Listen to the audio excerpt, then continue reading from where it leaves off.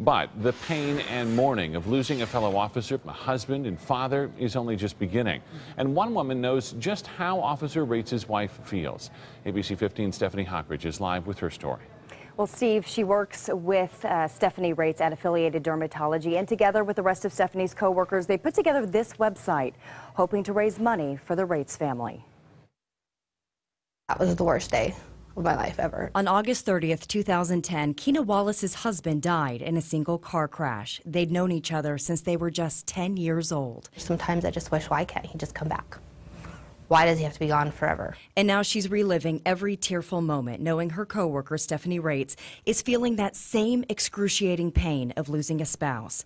29-year-old Officer Daryl Rates killed in the line of duty. And she's just gonna have to go through all of the emotions that I went through. To be honest, the beginning was easier for me until it really set in that I was never gonna see him again. And there's nothing you can do about it. You can't go to sleep and just say, can I wake up tomorrow and have this all disappear? And that's why Stephanie's coworkers at Affiliated Dermatology started collecting money for the Rates family.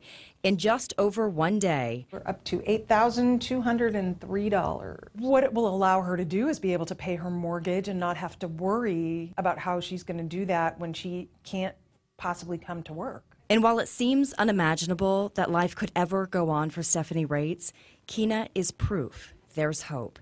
Nearly 3 years after her husband's death, she's engaged and a mom to 10-month-old Liliana. I even have another one on the way.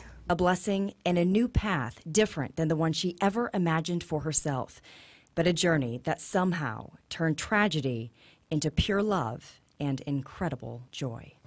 Well, Keena's due on October 25th, which just happens to be her 25th birthday. And Steve and Katie, well, she'll never forget the years, the wonderful years she and Eric spent together. She says she at least just feels blessed to feel happiness once again. Yeah, giving a lot of people, I'm sure, hope that eventually they can heal and move on. Absolutely. Sure.